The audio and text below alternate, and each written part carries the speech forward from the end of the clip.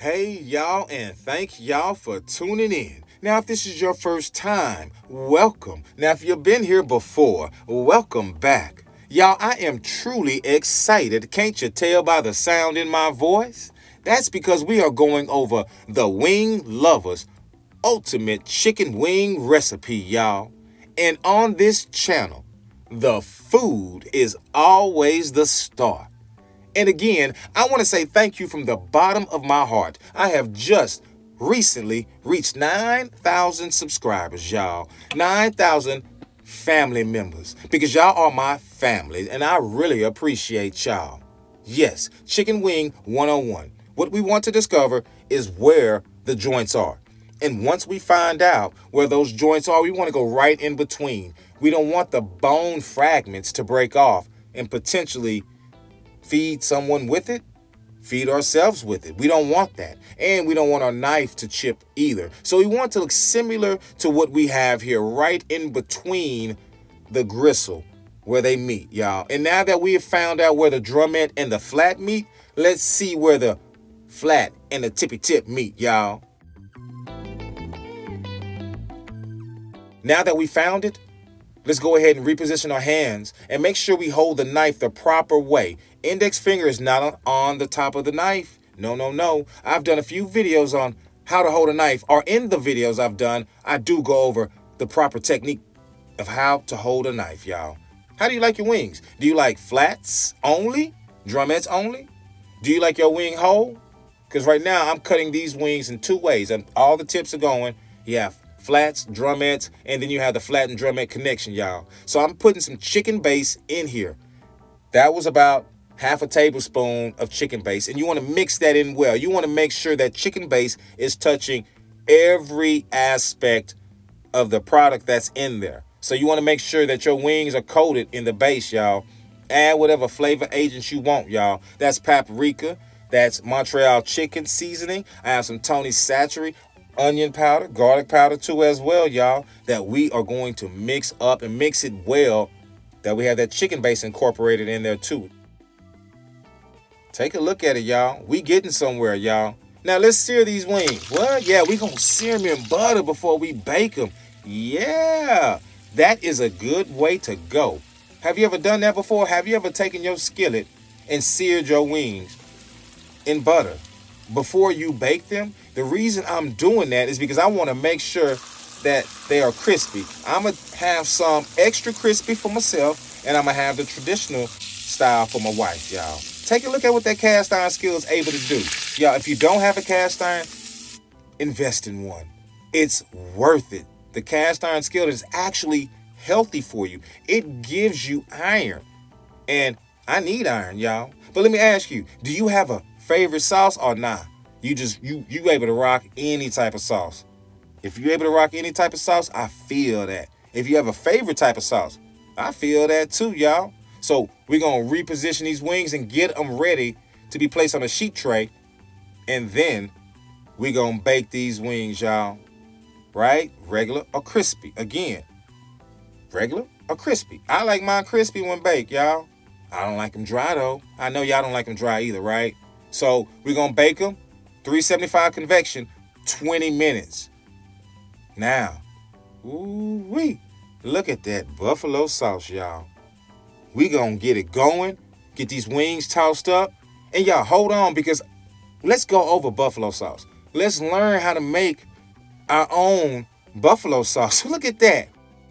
Ooh-wee, that look good there. Oh, yes, we are rocking and we are rolling, aren't we, y'all? Yes. We working on our lemon pepper. Oh, yeah, we made that lemon pepper sauce. So we're going to go over two types of sauce, y'all. Yes, we're going to go over how to make a buffalo sauce yourself and how to make a lemon pepper sauce yourself. Why not do it in this video? Why save it for another video? I'm not going to waste your time like that. Barbecue sauce, that you can make yourself too. But I just bought some good commercial barbecue sauce. If you want me to show you how to make a barbecue sauce, I can show you that, because I do plan on smoking some meat soon, y'all. But let's make this buffalo sauce, y'all. Y'all ready?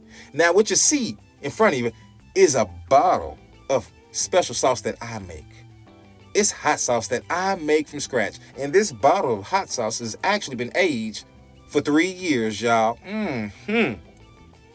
That is how long that bottle has aged. Yes, y'all, mix it up well. Mix whatever hot sauce you have up well. You don't have to go off to the store and buy all those commercial brands. No, make it yourself. I'm using paprika. Paprika is a wonderful, wonderful color agent. And paprika doesn't have all the extra flavor and taste that you don't like. Just look at that there. Look at that there. Oh, man. I really believe, and from the bottom of my heart, you can make this sauce. You can make this sauce at home. Think about a buffalo chicken sandwich. Ooh, wait, I should do that. Y'all, one more stick of butter. Yep, Now, yes, zest. Now, when you zest a lemon, make sure that there is still a hue of yellow. Yes, I said a hue or a tinge of yellow left on that peel. Or that rind, actually. You don't want to zest all the way down to the white. That is where it's bitter. So take your time and zest. And watch your fingers and watch the palm of your hand. Tuck your fingers the best way you can. And we can use our hand as a strainer. If you don't have a strainer handy, you can use your hand as a strainer and catch all those seeds right there and squeeze, get everything out of that lemon. I'm not dropping the lemon peel in there because I just zested the lemon. I don't want that bitter. And I have this butter. Before I squeezed the lemon juice in it, it was on the stove on first high heat, and then I cut it down to low heat and I let it simmer. So the butter can brown a little bit and it adds a nutty flavor to it. And I mean, it sets it off. Then you add your black pepper according to how you want to add your black pepper. I added black pepper in dose after dose. And then I met the standard of how I wanted it to taste. And it tastes phenomenal. Phenomenal. This is something we all can do, y'all. We all can do this right here. And that's what I'm all about, y'all. And if you feel like there's something I miss, please let us know so we can add it to the playlist. Drop a comment.